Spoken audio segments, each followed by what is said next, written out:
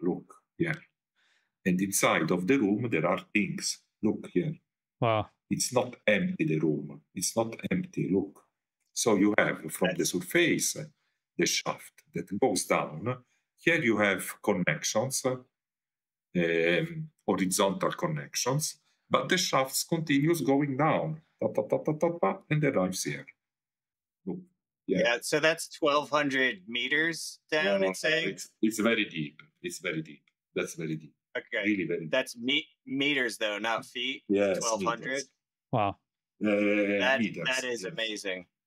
Yes. Because, meters, that meters. one was, that's the one called Campbell's Tomb, which was explored a bit.